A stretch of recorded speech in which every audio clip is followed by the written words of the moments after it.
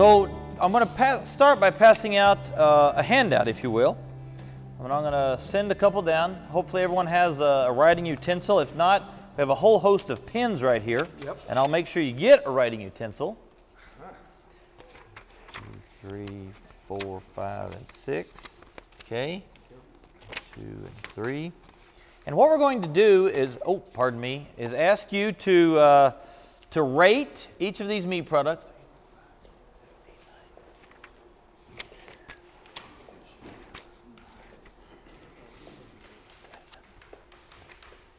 Is Joe coming back?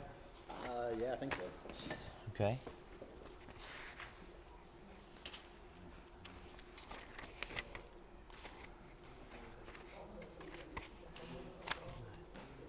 Okay. Dr. Samuelson, are you going to join us? Please. Okay. You might grab a chair up here to make it, yes ma'am, more conducive. So I'm going to start a lecture on beef palatability and the hows and whys of tenderness, juiciness, flavor. I'll also talk about color a little bit. And we're going to have Dr. Tennant and the grad students, they'll come in a bit, and they're going to be distributing meat samples.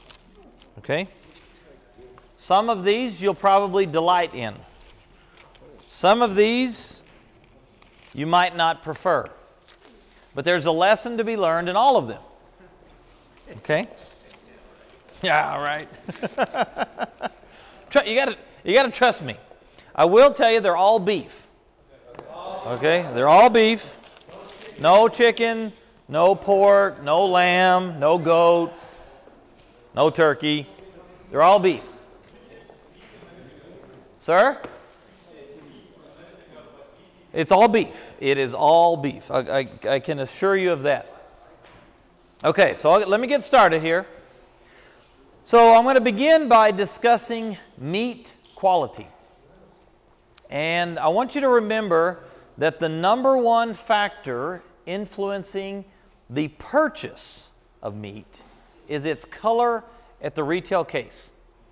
So a consumer goes to a supermarket and they look into the retail case, and the meat has to be the expected color, whatever they expect. Most of that translates back to their mother and their grandmother and what they were trained or taught or impressioned with as to the appropriate muscle color.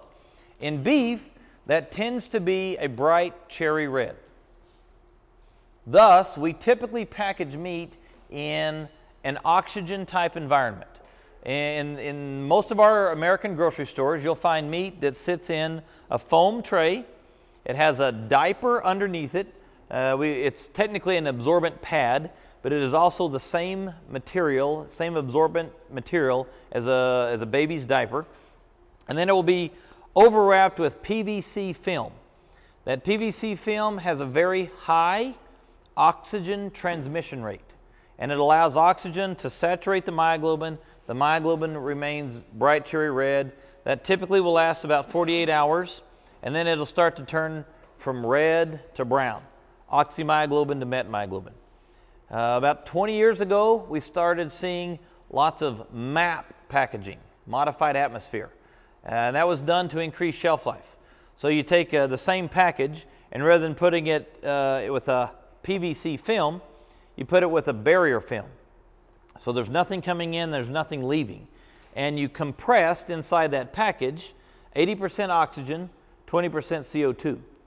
That's 4 times the amount of oxygen you're breathing right now and 40 times the amount of CO2 that you're breathing. That high oxygen saturated the myoglobin with oxygen, and that high CO2 helped knock down bacteria. And so instead of getting a 2-day shelf life, you could get about a 35-day shelf life out of that product.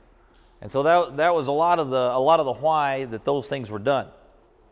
Once the consumer purchases the product and takes it home and cooks it or consumes it at a restaurant, we get into flavor, juiciness, and tenderness. And these are very difficult to separate. That's why I say they're interrelated traits. Okay? So I'll go back to color a minute. Color precedes price in importance. Most consumers in most countries are somewhat price conscious. But if meat is the wrong color, it won't be purchased regardless of price. Typically, the color that you see would be, the off color, if you will, that you see would be a brown. But there are some unusual reactions that take place, and you might get an odd colored red, you might get a green, you might get a gray, and if you get some of those really off colors, the meat will be left in the case regardless of the price and regardless of its true food safety perception. Muscle color is a function of myoglobin. In your body, myoglobin resides in your muscles, and it is there to retain oxygen, to store oxygen for aerobic glycolysis, aerobic metabolism. Think the TCA cycle, the Krebs cycle, converting one molecule of glucose into 36 ATP, that type of reaction. So it's affected by multiple factors that are part of our inherent physiology. Namely, number one, muscle fiber type. I spoke briefly about that yesterday relating to marbling. Red muscles, those that have lots of mitochondria, lots of myoglobin, they tend to prefer to put fat there. So if we have that same red muscle, we're going to have more myoglobin inherently. And the muscle will be richer and it will be darker in color. This is evident if you've ever consumed a porterhouse or a T-bone steak.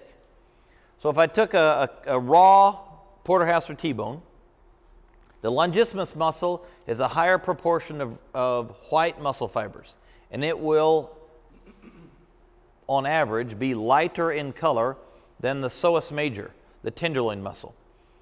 I'll get into it in just a moment. The psoas has a perception largely across the world that it's not used, and thus that's why it's tender. That's completely false.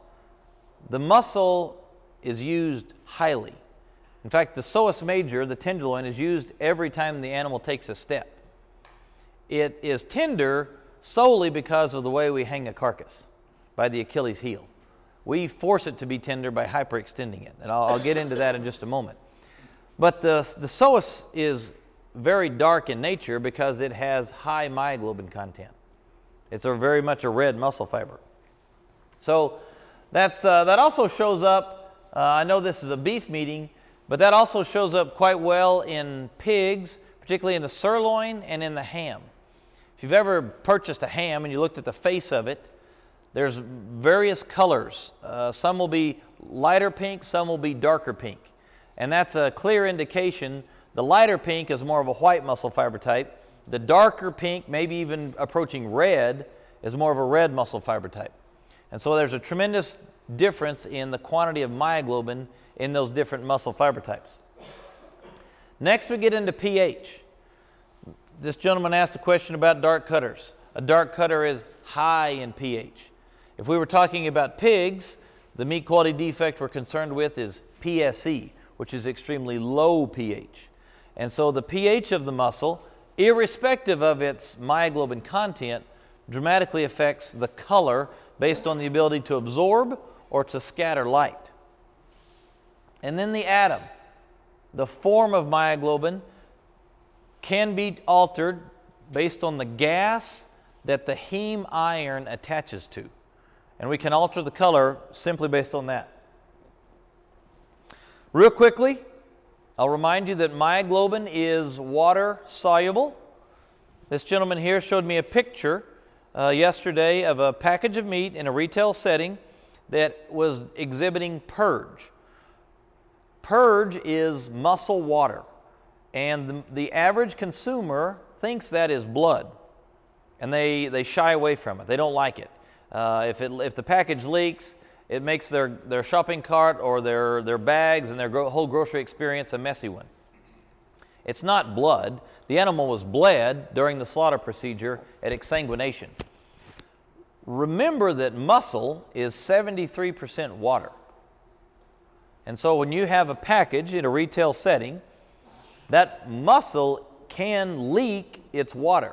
In the package this gentleman showed me, there were 5 slices, so there were 10 surfaces, if you will, in a sliced steak.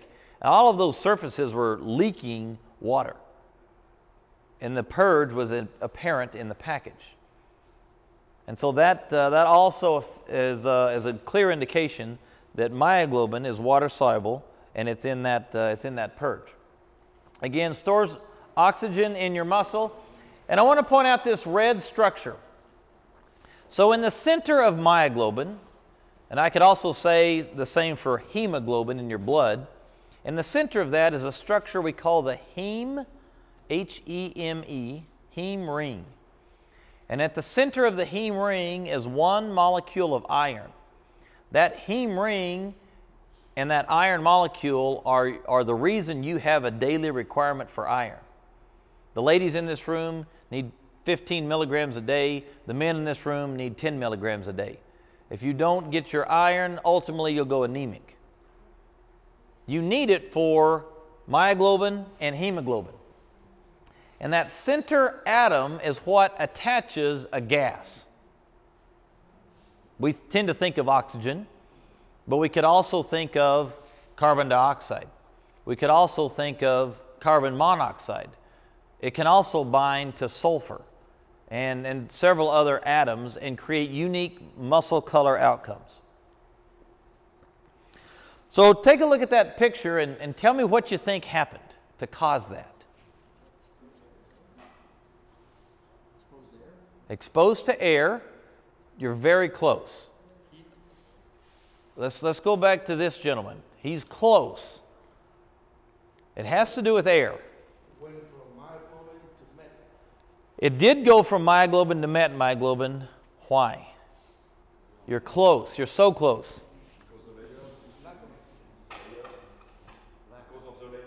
Because of the layers, you're getting closer.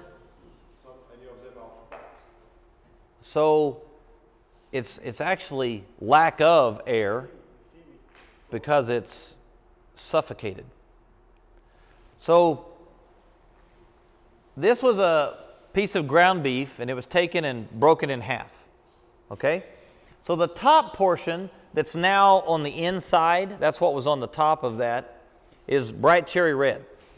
And the brown ring was just inside the top and inside the sides. So we're breathing right now approximately 20.7% oxygen. If I lower that to about 1.8% oxygen, you can force oxymyoglobin to go to metmyoglobin. And so just under the surface of meat, you see bright cherry red, but there comes a point where you've gone so far into the surface, the oxygen can no longer penetrate, at least to the quantity that you have in atmospheric pressure. And you can force metmyoglobin to happen. Now, the average consumer breaks that open, and they think you're trying to cheat them. Or they think you've tried to hide old meat with good meat. Dr. Tennant has our first sample. Is this sample A? This is sample A. Okay, so the way this is going to work, we want you to all take one sample, at least one sample. Make sure everyone gets one, please, before you continue eating. And rate these samples. I want you to put your score down. Rate these samples on a score of 1 to 9. 1 to 9. 1 is extreme like. 1 is extreme like. 9 is extreme dislike. So 1, that may be one of the best pieces of meat I've had. I'd like to eat that again. 9, I hope I never have to eat that again. Okay? 5 is neutral. 5 is neutral. So please put your opinion down. And then I'm going to ask you to give me your opinion. We're going to do this in an orderly fashion, and I'm going to calculate the mean. And then ultimately we'll tell you what it was, we'll tell you what the mean score of the group is, and we'll explain the hows and whys. Okay? Okay.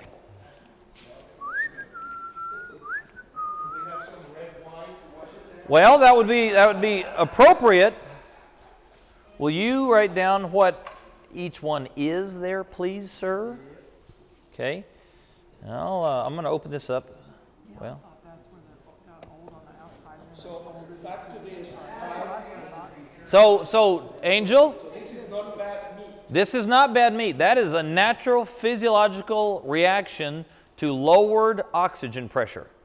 Yvonne, can you say what you just said to me louder? If I saw that at the grocery, I would have thought they took older meat that had a dark cover on the outside and rolled it into the newer meat. And that's exactly what most consumers think. It's normal. This is very normal, but it's tough to express the normal physiology to a consumer. Has everybody had a moment to try that sample? Okay, so what I want to do is I'm going to start with Yvonne and go down this row. I'm going to start, go down, keep going, okay? Yvonne, will you give me your score, please? 8. 8. 7. 7. 7. 7. 3. Angel Hilly, anything. 5. 3. 3 and 4, okay? 7. 7. 8. 7. 7. 7. 5. 7. 3. 3. 5. 4. 3. 7. 7. 3. 6. 6. 5. 3. 7. 3. 8. 9. 6. 11. Whoa, hang on. I typed in 11. Let's go back to 9. 7. You got me? I was in the zone. 3. 7. Okay. So the average score, please write this down, is a 5.6. 5.6. And I'm not going to tell you what they were until the end. But we'll just keep doing that. Okay? Let me grab my... I know what it should have been. I'll see what he wrote down for me. All right. So the consumer, as Yvonne clearly stated, thinks this is old, it's spoiled, it's unwholesome. They probably wouldn't feed it to their family. And that's normal physiology of muscle, solely because of the oxygen partial pressure. Consumers also discriminate because of a true unwholesome appearance. Take a guess at what that is.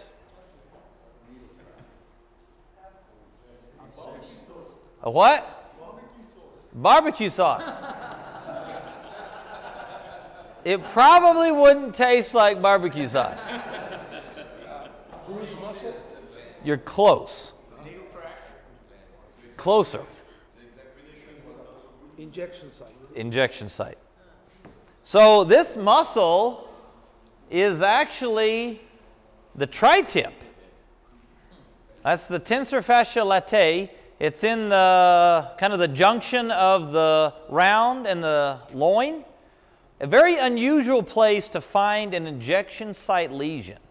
Extremely unusual. In fact, I know the owner of the cattle, and I called and I said, "Hey, what do you think this is?" He knew exactly what it was. That's an injection site. And his assumption was that his cowboys gave a shot there when the animal was a calf, which would be, again, an unusual location to give a shot, but that's exactly what we found and where we found it. What would a consumer think?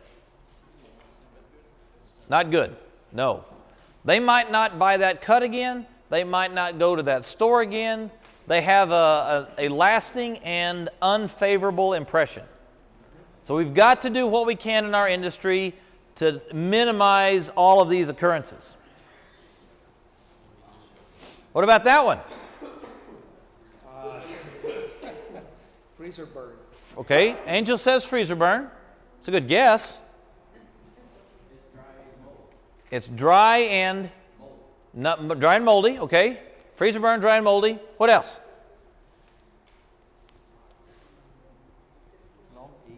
Long aging. Freezer burn, dry and moldy, long aging. We're not even close. Is it something from like cleaning the hide? Something from what? When you clean the hide? You're close. Forget the hide. Or not the hide, but the carcass. That's what I meant. Not the acid. Oh, it Cooked it. So that's a steam pasteurizer. And when carcasses go through a steam pasteurizer, you almost always get a burnt surface.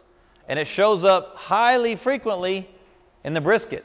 So the packer trims that off most of the time. Every once in a while they forget one. Like the microwave when you turn something. So a customer gets that. What are they thinking? What did you do to my brisket? It's not good. And in fact, it's better. That was the surface that was exposed in the carcass. It went through the steam pasteurizer, got scalded hot. And Dr. Tennant and I have had this happen maybe a little worse than that. So obviously our lab is new. We've been tinkering a little bit. We left one of the early carcasses in the pre-evisceration wash a little too long. 190 water will cook the outside of that carcass. Hot. So we had to do some trimming to cut all this off, the outside. Okay, what about that one?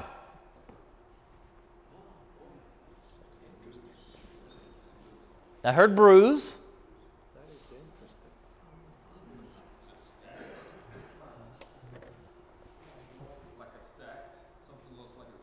I know what you're thinking, shingling. This is not shingling. Good guess, though, because that would cause the same thing. Yep. So I believe Dr. Tennant has done. We had B. You had B and is this C? Yes. B and C. You're the man. B and C. So these are a talking point together. All three of them. Yep, for different reasons. Yep. And The then what? next one is flat irons, rare, medium, rare and well. Yeah.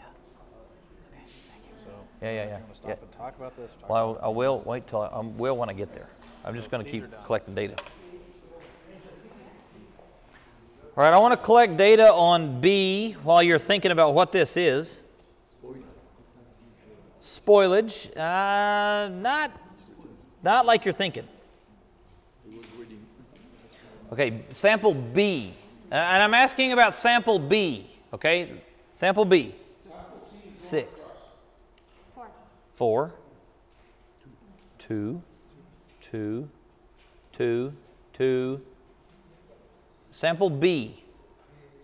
2. Okay. B. 5. 3. 3. 1. 3. 3. 5. 4. 2. 2. 2. 2. 2. 4. 3. 1.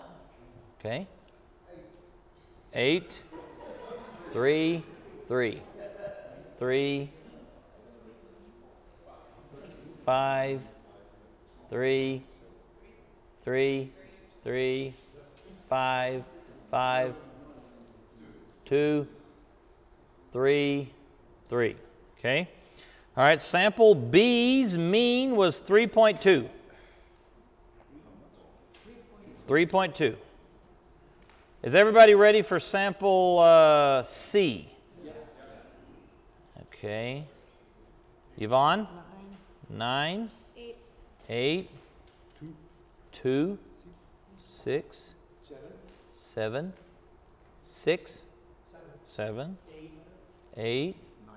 9. 8. 7. 7. 5. 4. 8. 5. 8. 3. 5. 6. 7. 6. 7, 8, 5, 8, 4, 7, 8, 7, 7, 7, 3, 4, 8, 6, and 5. Okay. Sample C is 6.4. Sir?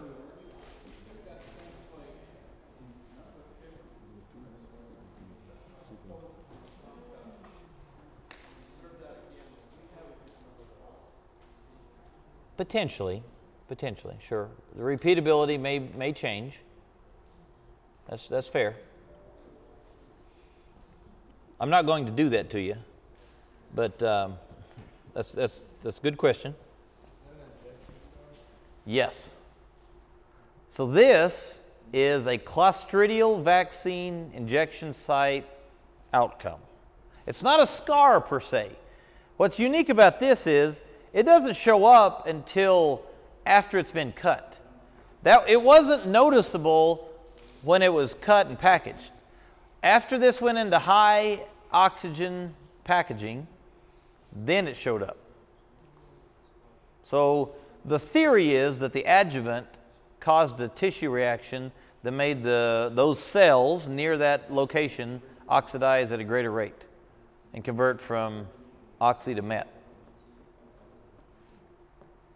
Okay, I mentioned this during our grading session. Myoglobin quantity increases as animals age. So veal would be on the left, and then we have traditional beef at a slaughterhouse and old cow beef over here. Okay? Myoglobin quantity increases as the animal ages. Myoglobin quantity increases as the animal ages is also seen in differences among species. So most chickens in the United States are killed at 5 to 6 weeks of age. That's their traditional lifespan.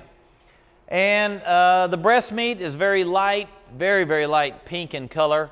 And the thigh meat or the leg muscles are very much darker in color. The reason is activity level. So a chicken walks. They walk around. They don't fly anymore. And for that reason, the thigh muscles have more myoglobin because they're more used. In contrast, those of you who have shot birds of flight would notice that the bird's breast in birds of flight are very dark red. A dove, a pheasant, a quail, a goose, they're very dark breast meat because they fly. So the myoglobin is concentrated in muscles of high use. Myoglobin is concentrated in muscles of high use. So back to the age thing, we kill pigs at 5 to 6 months of age. A pig is darker than poultry because it's older and it's accumulated more myoglobin. However, if you've ever killed an old sow, let's say a 5, 6-year-old sow, or you've shot a wild pig, that muscle is much darker. A 5 or 6-year-old sow will be as dark or darker than beef cattle because they've accumulated lots and lots of myoglobin as they're older in age. Lamb, typically harvested at about 12 months of age, 12 to 14 months of age, is darker than pork. And cattle, typically harvested at 18 to 20 months of age, darker again than lamb. And as I had in the previous slide, older cull cows are even darker than fed beef. So a tremendous amount of myoglobin differences tie back to simply the animal's age, how old that animal is at time of harvest. Okay, what do we call this picture? Dark cutter. This is so on the left, a dark cutter. On the right, traditional bright cherry red beef. So recall our conversation yesterday. The dark cutter occurs from long-term stress that depleted the muscle glycogen stores prior to death. And then once the animal dies, they don't have muscle glycogen to be converted into lactic acid, Thus, the pH doesn't fall because lactic acid never pools, or it pools minimally. The pH remains high, the muscle color remains dark. Okay? That's a quality difference. That's not a quantity difference. It's a quality difference. Yes, sir? Does eggs have anything to do with the color of fat? Does Color of fat. age have anything to do with the color of fat? Not really. Primarily, it's diet driven. So if an animal is on a high starch, i.e. typically low beta carotene diet, the fat will be very white. There's some alterations that we can make in white. For instance, if they're on corn, if the corn is the base of the diet, it'll be kind of a creamy white with a tinge of yellow in it because there's some beta carotene in corn grain. If I put them on a barley diet, they'll be whiter, less yellow. And if I put them on a grain sorghum diet, they'll almost be sheet paper white because grain sorghum has extremely low quantities of beta carotene. If I put that animal on a high forage diet, so around here we could leave today and we could go find cattle on wheat pasture. Their fat would be bright yellow if you kill a steer right off of wheat pasture. And it can almost get to orange in color. Okay? Yeah? About the meat color, The meat color, is it possible to go back? So for the to take myoglobin away, yeah, to go from red to pink or white for veal, for example. That in France we want white color for veal. Okay. So you need to kill the animal extremely young Yeah, or and only give them milk. yeah, without No grain. Milk-fed young veal would give you the lightest color. we Give him try iron? to Give him extra iron? No, he wants no iron. So you almost want to make them anemic then to give them that light color. So you would not want to raise them outside because they'll lick the soil and they'll get some iron from the soil. If you want the meat to be extremely light pale, you feed them only milk. You feed them on a concrete surface, and they have no dirt surface. yeah, okay. And you'll get very, very light colored So veal. It's not possible to have a magic solution to at the end of the No, period, no. give them You cannot go the backwards. functional, okay. Once they've accumulated myoglobin, it's there.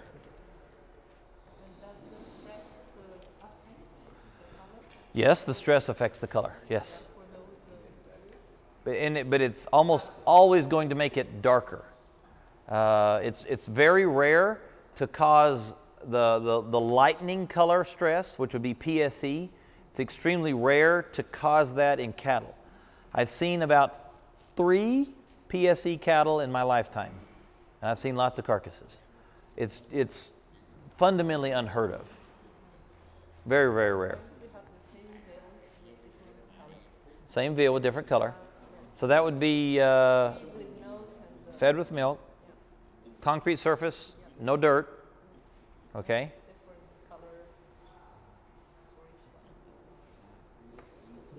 It's not possible to remove the mucus. No, it's there. I'm asking for this stress. Sure. So there may be some inherent stress near the end of their life in death that makes some of them darker. It would be highly unlikely that some of them are getting lighter. That would be an unusual PSE type of stress. So back to Yvonne's comment. I want to talk about this slide. Sample D, okay? I assume Dr. Tennant, D, okay? Dr. Tennant's got D. So Yvonne made the comment about that ground beef that if she saw it, she would think it was spoiled, old, and that we'd kind of hidden old beef with younger, better looking beef. So when I was a graduate student at K-State, we had that same type of issue, but it was not a consumer per se, it was a large grocery chain. So I'm a graduate student, I'm sitting in my, my office, and one of my professors comes down and he says, hey, we're going to go to Cargill today. Jump in the car and let's go. So Cargill was having an issue in their Dodge City, Kansas plant. The issue was their cold chain management was so good that the muscle was showing up off color. And let me explain. So in Dodge City, it's a slaughterhouse. They kill about 6,000 cattle a day. And they're slaughtering them, they're chilling them, they're fabricating. And at the end of the fabrication lines, trimmings were going into a grinder that was connected to a stuffer. And this system is working so fast, it's what we would have called a pseudo vacuum. They didn't vacuum package it, but once you have enough product in there so long and that you don't break the seal or break the connection, there's no oxygen in here. And they're taking trimmings, they're grinding it. The grinding is stuffing right into chubs, and there's no oxygen inside this chub. So they put these 10-pound chubs into large vat-like containers. They load up a truck. The truck's held at 28 Fahrenheit, and the truck leaves immediately and drives to Denver, Colorado, backs up to Safeway's dock. They open the doors. The quality assurance from Safeway comes out. They open up the vat. They pull out a chub. They slice off the end of it. What color is it? Brown. It's brown. Not the expected color. They reject the load. Send it back. So the driver goes over to a truck stop, a rest stop, sleeps for a few hours, drives back to Dodge City. Backs up to the dock. Quality assurance in Dodge City opens up the door, opens up the vat, pulls out a chub, slices it open. What color is it?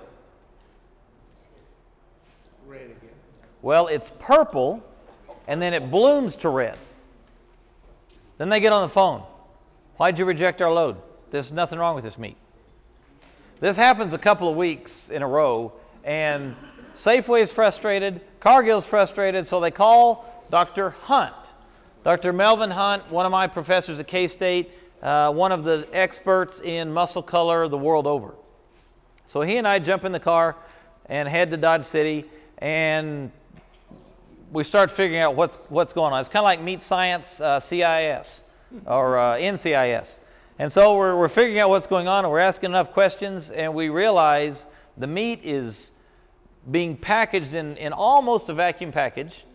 The oxygen partial pressure is very low, and it's so cold, the enzymatic reactions that need to force it from brown back to purple, they just take a while.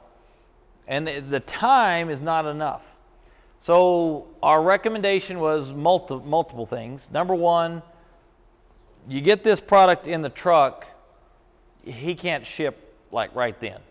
He's got to wait 12 to 24 hours to ship. Number two, warm the truck up to 34. Number three, when it gets there, hang around a minute before you just take off and leave. And we're going to create a little brochure for Safeway and for Cargill to pass out. And I've had students that now work for Cargill that tell me these things are everywhere in their system of how to follow muscle color. So ultimately, the situation was improved. All they needed to do was raise the temperature a little bit, slow the process down a little bit, and then when the meat got to Safeway, it was the appropriate color because all of the reactions had time at an appropriate temperature to occur. But it was very similar to Yvonne's comment. It's the wrong color, reject the load.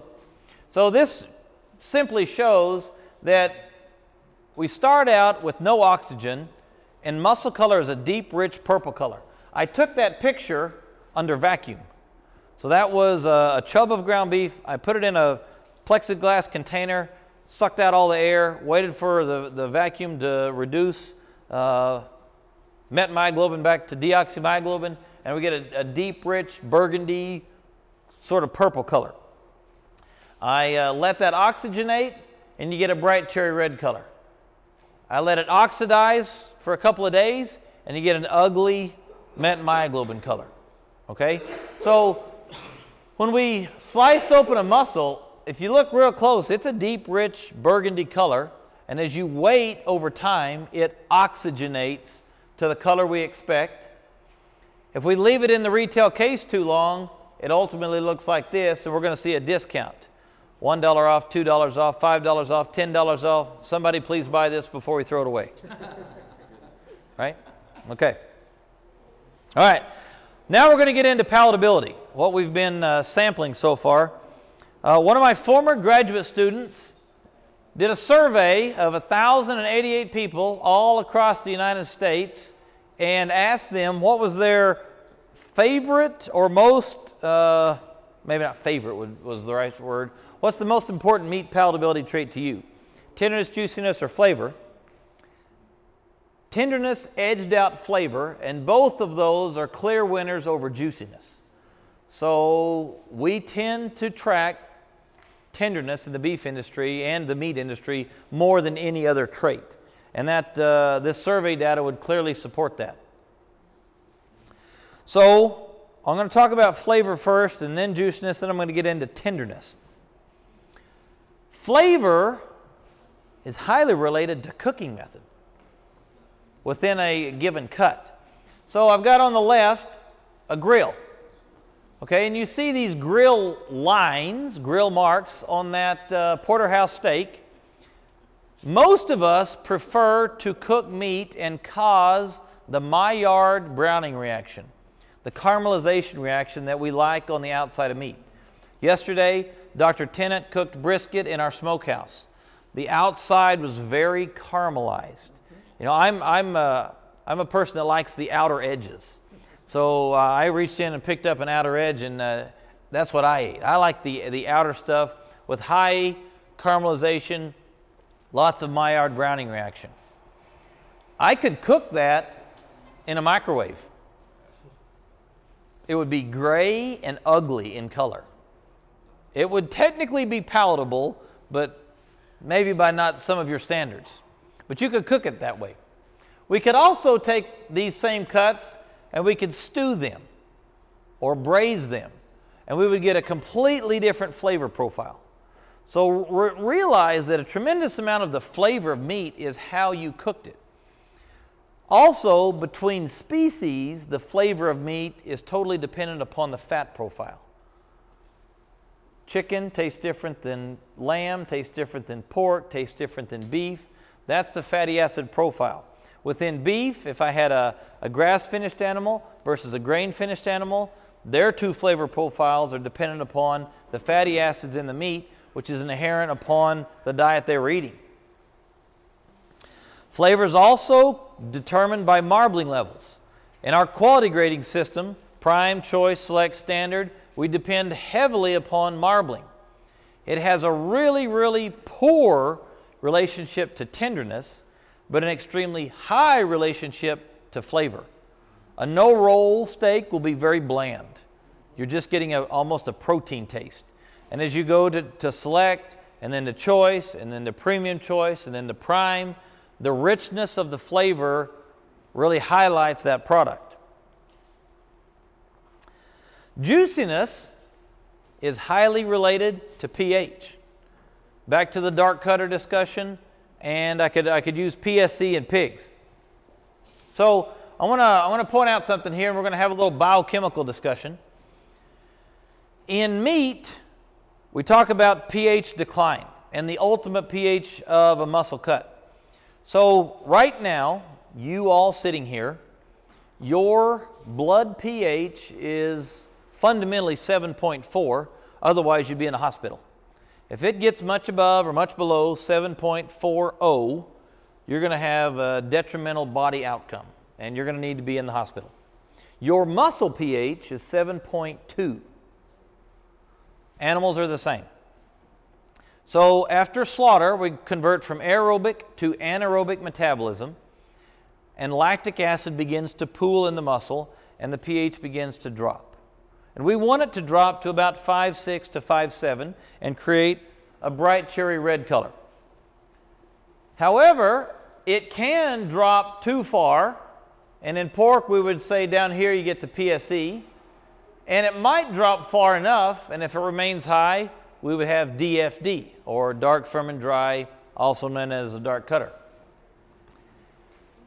One of the things we've realized over the years is we can improve palatability by enhancing meat. So we can take a pH 5.6, 5.7, and we can add high pH water to it, traditionally by using sodium phosphates. So we take a water solution, add sodium phosphates to it, add salt to it, maybe some flavors, maybe some spices, and inject that into the muscle, and we can improve its quality, we can improve its juiciness, and with a consumer that is more poorly trained to cook, we can improve their eating experience because this product has more water in it, and it's thus less likely to lose as much. Okay, before I get into this, let me catch up on data. D is next. Yes, sir. Let me get this back to rolling.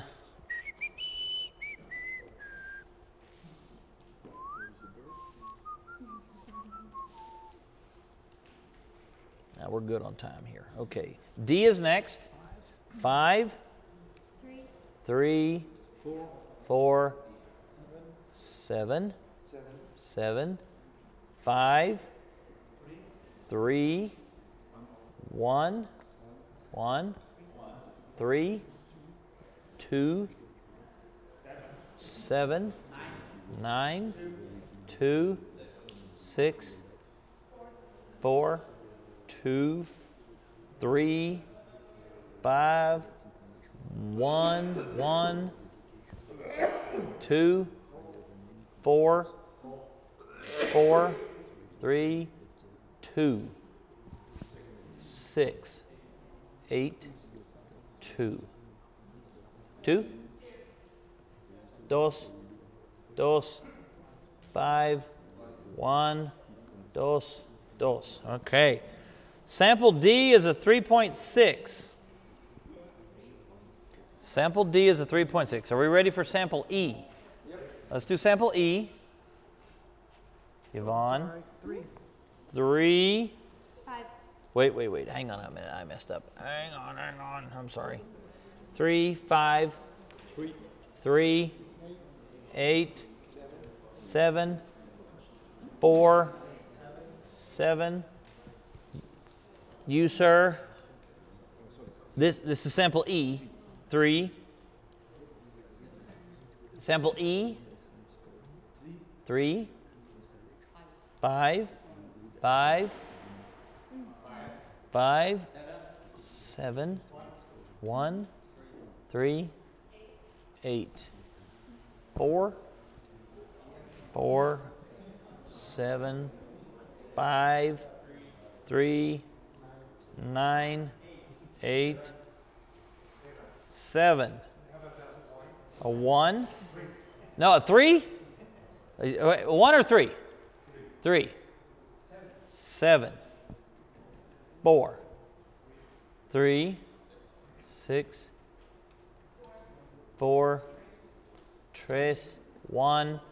2. 5. 3. 5. Okay.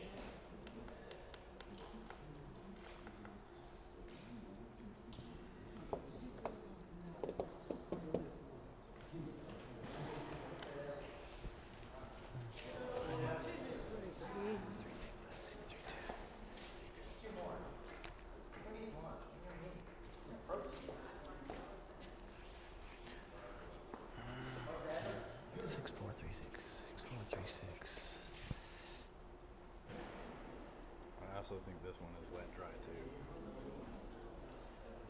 Based upon taste. Okay. E. Sample E was a 4.7. Sample E was a 4.7. Okay. Let's do sample F. 5, 6. 5, 6, 5. Sample F, 2 and 3. Okay, sample F,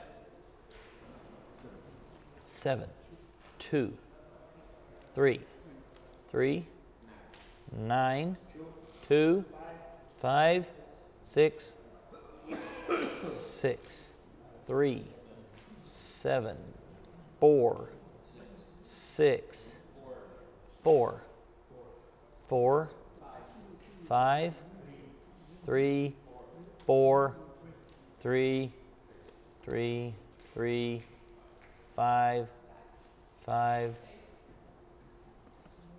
4, 5, 4, 4, 4. Okay. Okay, sample F is 4.5. 4.5.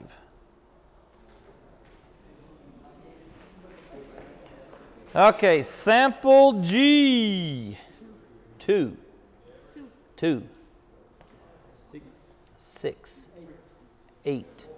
3. 6. 8. 3. 2. 3. 4. 9. 8. 5. 5. 5. 9. 4. 2. 5. 4. 5. 3. 7. 5. 2. Yes, sir. 2. 2. 4. 3. 4. 2. 3. 2. 2.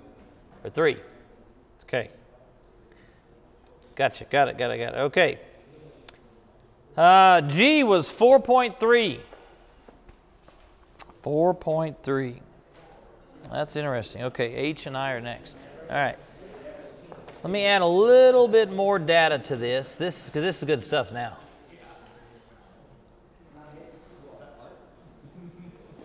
Oh, this is good stuff.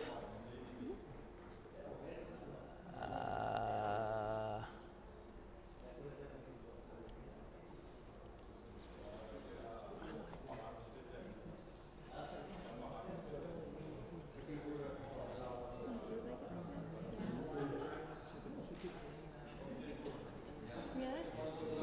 As long as it's tender. Yeah, I don't like it when it's really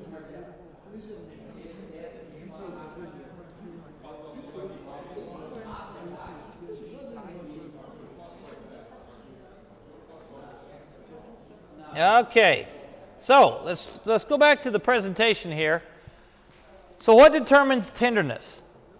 The number one single most important factor determining whether a cut is tough or tender is its sarcomere length.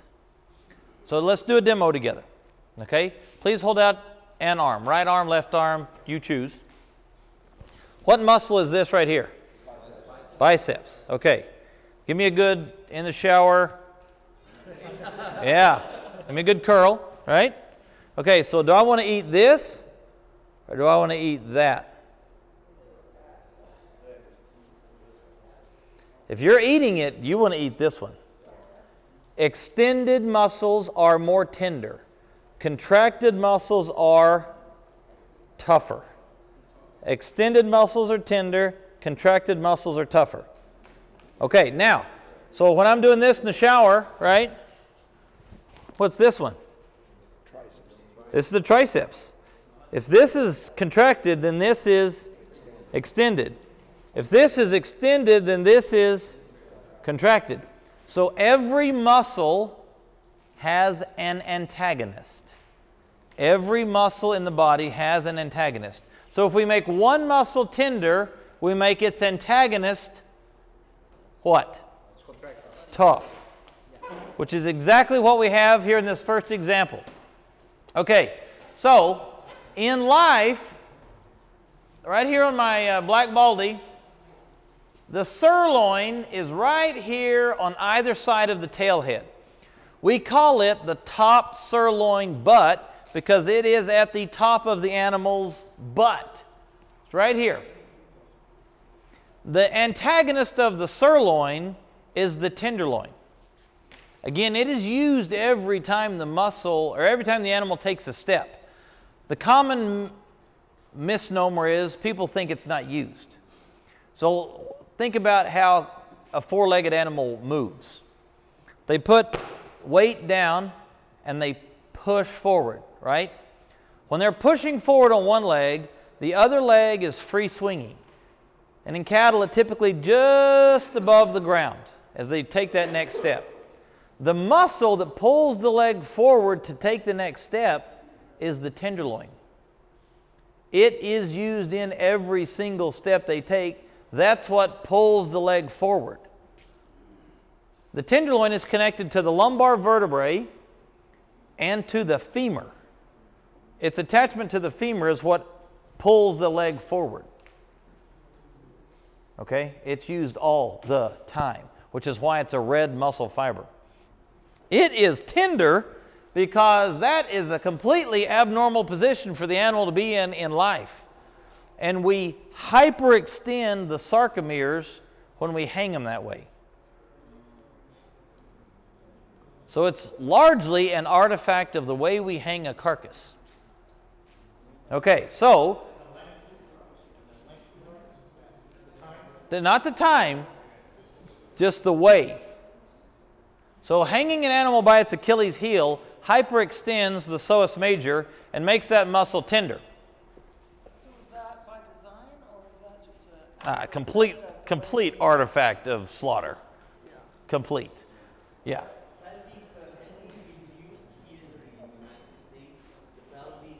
The tender stretch. Tender stretch. So this gentleman's familiar with tender stretch. Has anyone else seen or heard of tender stretch? In Ireland, it's very used. Okay. So tender stretch was created in Australia, and it was promoted by Texas A&M in the late 1970s. It's never been something that we do here in the United States. So you hang the animal by the pelvic girdle. There's a hole in the hip bone called the obturator foramen, and you can put a hook through there, and then the leg falls back down, similar to how the animal is hanging or standing in life. That makes a few of the muscles in the round more tender, and it makes the longissimus more tender, and it makes the tenderloin tougher. So, But tenderloin, the surface of tenderloin is lower than the advantage that you would have with the round and the sirloin. that's probably true, but the mechanism to do that is not efficient at our speeds. I know of one plant in the United States that tried that, and they went bankrupt in about 18 months. I'll leave it at that. So, when you hang a carcass in this manner, you hyperextend the tenderloin, but what do you do to the sirloin? You super contract it. Okay, so let's go back to this. Give me a good in the shower squeeze. And as hard as you can, as tight as you can, like you're going to rip your muscle. Yeah. So you cannot get the sarcomeres any closer together than 1.5 microns, because that's how long myosin is. And myosin hits the Z-line on both sides, and it can't get any closer. Sirloin is about as contracted a muscle as we have, again, because of the way we hang the carcass. It just can't get any closer. It's already as contracted as it gets. So, sample. Let me go back to Mark's comment. So if you're going to a local butcher, you're having one steer from your backyard, you want to hang it that way instead of this way, you'll be better off? No. No. I mean, well, so your tenderloin will be a little tougher, and your loin will be a little more tender. Yes. Is it worth it? If I were your local butcher, I would charge you so much you wouldn't want to do it again. Because it's a pain in the to do it. If you will be a butcher, if If I was your local butcher, I would charge you so much you wouldn't want me to do that. Charging more. Oh, I would charge you a lot more. Oh, yeah. There's a price for about everything. It's not high enough, though. It wouldn't be worth your time. Okay. Sample A had an average of 5.6. Sample A is a sirloin. Sample A is a sirloin. Short sarcomere. Crunched together because of the way we hang a carcass. Sample B is a what? Tenderloin. Sample B is a tenderloin. Long, hyperextended sarcomeres, again because of the way we hang the carcass. Sirloin is A, tenderloin is B. All right, so the next piece of this is collagen quantity and collagen quality. Collagen quantity is based upon weight bearing. So a muscle is where force is generated, right? I generate force in my muscles. I transmit that force to connective tissue. The connective tissue transmits that force to the bones. The bones act as levers for movement. The more weight bearing my muscles have to be, the more connective tissue you're going to find. Inherently in cattle, the cuts of the chuck, the shoulder, and the cuts of the round, the hind leg, have much more connective tissue than the cuts in the middle, what we call the middle meats, because they are weight bearing, load bearing. They're where the tremendous amounts of force are generated.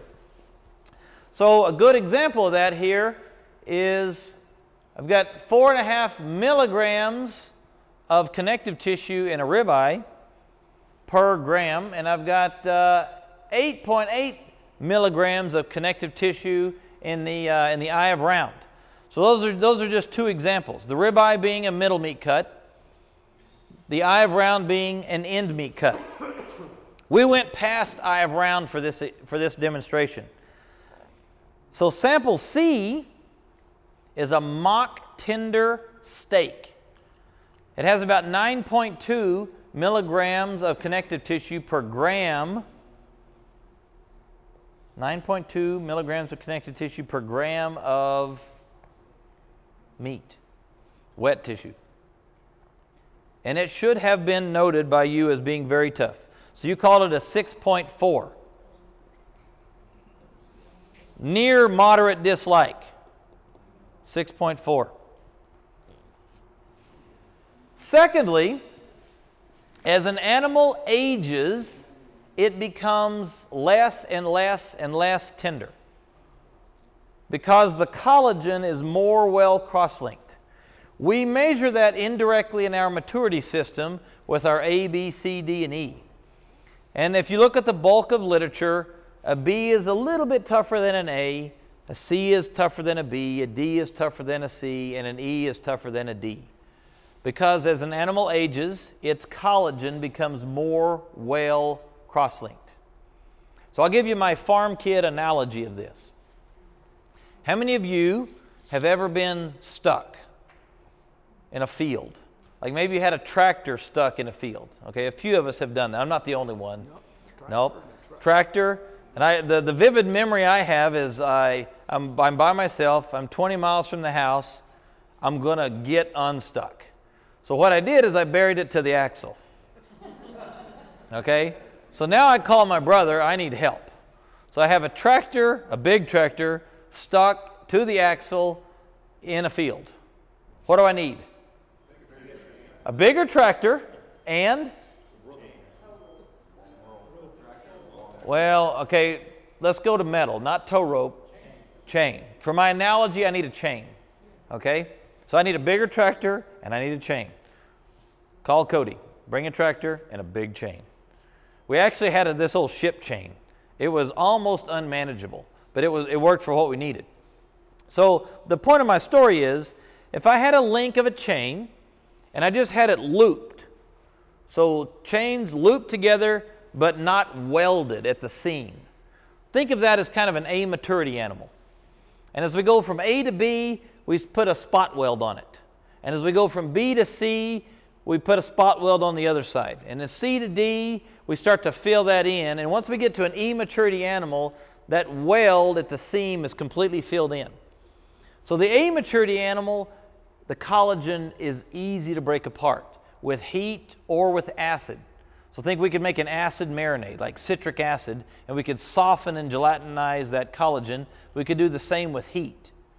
As the animal gets older and older and older, those cross-links are more well bound, and they're less able to be broken down by heat or by acid. Okay? And that's fundamentally what's happening at the molecular level. All right, so the next phase I want to move on to is cooking loss. And one thing I want to say is we put 18 to 20 months in the born life of this animal and at least another 9 months in the gestation life of this animal. And there's some thought process to the sire and the dam that made the animal. And a consumer can completely mess this up in under 10 minutes. Okay? And I want to highlight the importance of cooking on the end product. Samples D and E are the same cut from the same animal, cooked 2 different ways. Okay? Sample D is a flat iron, cooked rare. So the flat iron muscle is the second most tender muscle in the animal's body. It's the infraspinatus muscle, and it's on the outside of the shoulder.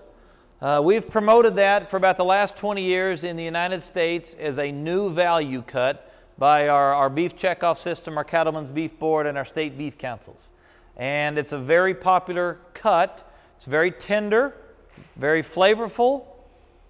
Cooked rare, you rated it a 3.6. Same cut, same animal, cooked well done, you rated it a 4.7. So the only difference there is how it was prepared. And you, by and large, had some fantastic differences. One of the things that I calculated real quickly, let me pull this up, was your variation, which is fantastic in this group. I think that's from all the different countries and what they're used to eating. Yes, ma'am, it likely is. So for the sirloin, you rated from 3 to 9 in this group. For the tenderloin, you rated from 1 to 8 in this group. For the mock tender, you rated it from 2 to 9. For the flat iron cooked rare, you rated it from 1 to 9. For the flat iron cooked well, you rated it from 1 to 9. Okay? And now we'll get to our next sample, sample F. Okay. So, you can do all you can, but the consumer can still alter the product in the very end. All right. Another facet of tenderness is aging. And this is one that we've done some fantastic improvement on throughout our industry and our history here, and so we're going to taste a little of that aging effect here in just a moment.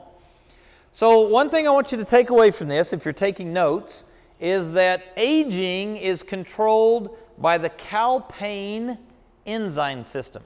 Calpain. That enzyme system is native to your body. It's native in the living animal, and it is part of the protein turnover process. So in cattle, they have a protein requirement because they're breaking down protein every day. I mentioned yesterday that in growth and development of animals, if you had a way to shut off protein turnover, that would be a gold mine, because the cattle all of a sudden become very, very efficient because they're only accruing new protein. So this protein turnover is controlled by the calpain enzyme. It is inhibited by the calpastatin enzyme. So let's take that and go back to Bos indicus cattle real quickly. Bos indicus cattle in life have lower maintenance energy requirements. The reason they do is because they have naturally higher calprotectin levels in their muscle. They have lower protein turnover rates. That works fantastic in life. Then afterlife, in death as a carcass, those same higher calprotectin rates slow muscle aging and inhibit calpain activity, and a Bos indicus animal will be tougher than and will age slower than a Bos taurus animal. Okay? We've done significant improvement in our industry to increase aging times, to improve tenderness of muscle, because this is one thing that can be well controlled by our beef processing system. So you can see our most recent National Beef Tenderness Survey done in 2015, 2016. Retail steaks, so think something that you would purchase at a supermarket. The average aging time is 26 days. But it has ranged in the most recent audit from 6 to 102. 6 days, that's pretty quick, getting to the packer. 102. Aging time is from into a box till it's purchased.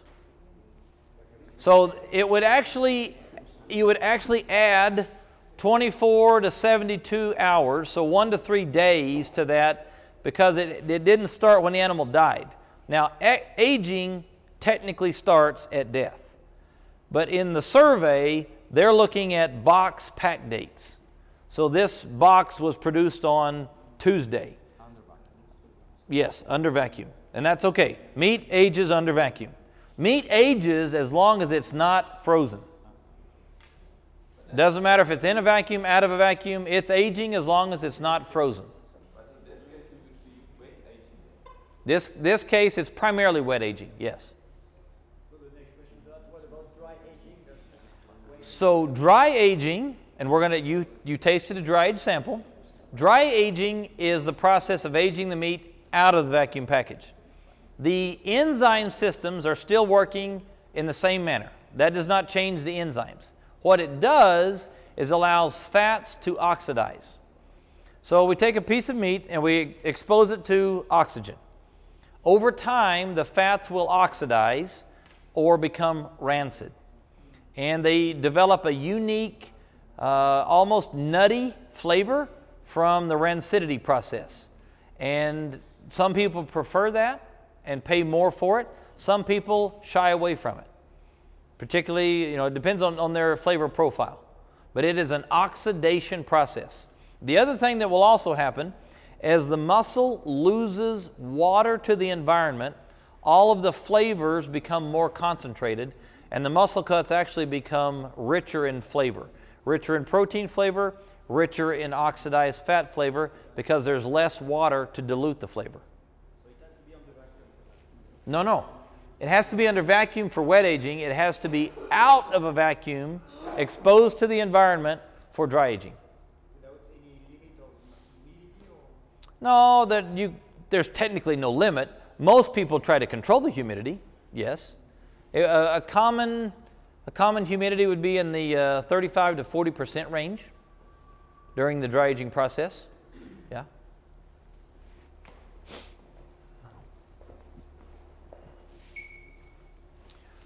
Okay, and a food service product, so think restaurant, aged on average a little bit longer than a retail. But we're doing fantastic at least in our system of aging times to improve palatability. Now let me take a time out for a minute and let me ask the different countries, do you know, or what's your perception of how long a product is aged before the consumer gets it? What's your perception? Perception? Yeah, how long do you think your products are aged before people get them? 3-4 days maximum. 3-4 days maximum. In the supermarket. No. Yeah, in the retail. In the food service, for the retail, the day after the slaughterhouse, the carcass, because we sell everything in carcass, they directly go to the platform from where the day after they are in the desk of the supermarket. So no aging or minimal aging. No aging. There is only one group right now, growth distribution, Esselunga, that the minimum aging is 10 days. But Yep. only one. So I would advise between 28 and 35 days of aging to improve palatability. But there lots of money is stocked because there are carcasses. Sure, sure. So we don't have the storage, the store to storage the chilling. Sure, sure. And also No space. And also the money that they are invested stopped before be in the desk at the supermarket. This is the main problem. Long aging for farms. Long aging. Good. Around 20 days. 20 days? 20 meat. Okay. Butcheries. 24 hours. At the wet market or? But you do get, like I said the other night, is that it's two markets. You get the one market, the local guys install the one day, next day it's on the plate, and then the guy that's more focused on quality, they'll age for 28 to 35 days. Yeah, yeah. So, a small market.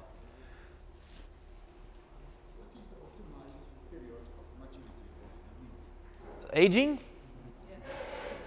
Maximum, you reach the peak at 35 days. The age post-mortem? No, when we slaughter. When you slaughter? Yes, we go from muscles to meat. Yes. What is the optimized period we have to let the animals for to have the good maturity? 35 days. 35. That would be optimal.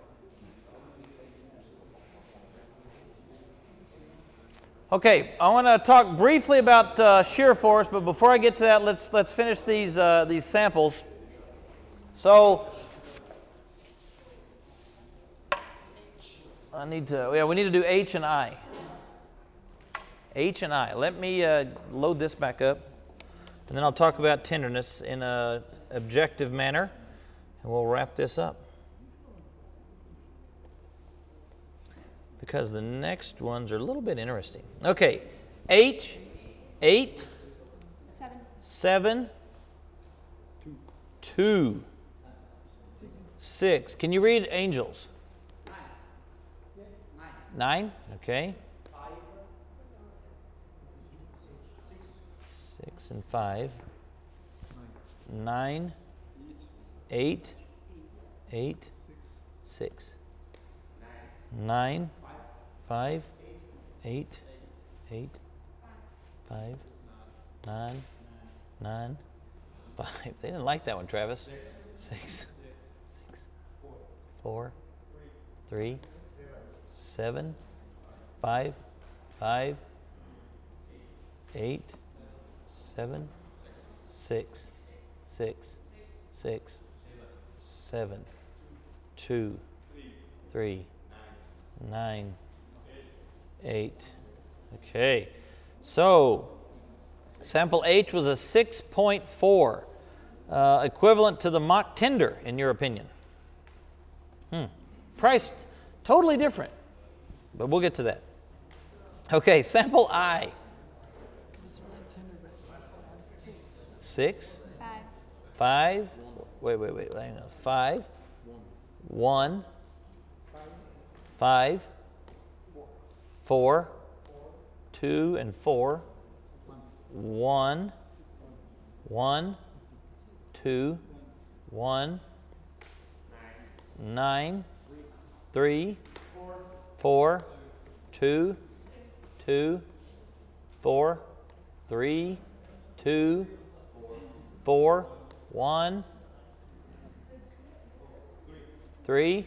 1. 4. 6. 2.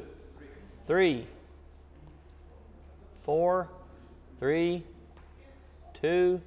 4. 1. 2. 1. 2. 1. All right. You like that the best? That was 2.9. 2.9. So product I was 2.9. Product H was 6.4. Okay, so let's get into what was what. So product F, you rated a 4.5, but the range, let me give you the range, product F ranged from 2 to 9. Kind of typical for this group. All right. Product F was a select longissimus strip loin that was 8 days old. We killed it a week ago yesterday. So it had only been aging 8 days total, and that's from death. So in their world, it would have been more like 5 days of aging. 8 days aging, and it was aged in a vacuum package. So 8 days of vacuum package aging from a select animal that we killed last week. Okay. G was the other end of the spectrum. You rated it 4.3, but some of you hated that sample. G was also scored 2 to 9. And I remember several of you did not like that. That was a prime, dry aged for 45 plus days. Yeah. People pay a premium for that stuff. Some of you did not like it. How many days? 45 plus. It was been around a while. I rated it a 3. Yeah, yeah. But I think some of our out-of-country guests did not like the dry-aged, long-aged, prime, oxidized flavor.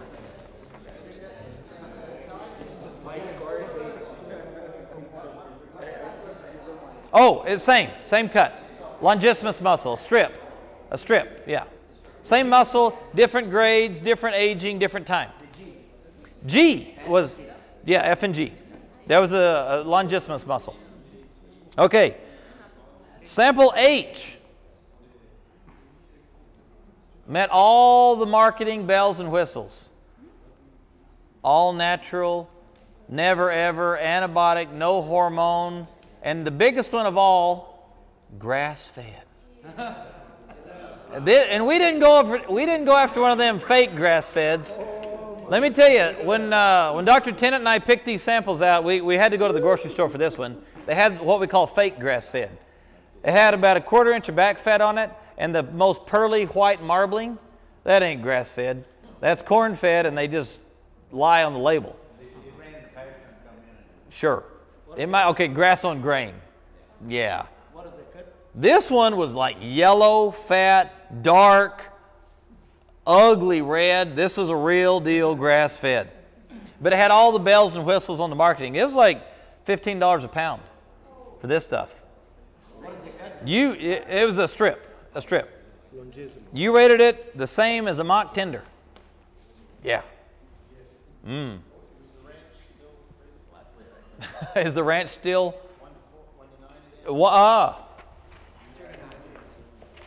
2 to 9. 2 to 9. 2 to 9.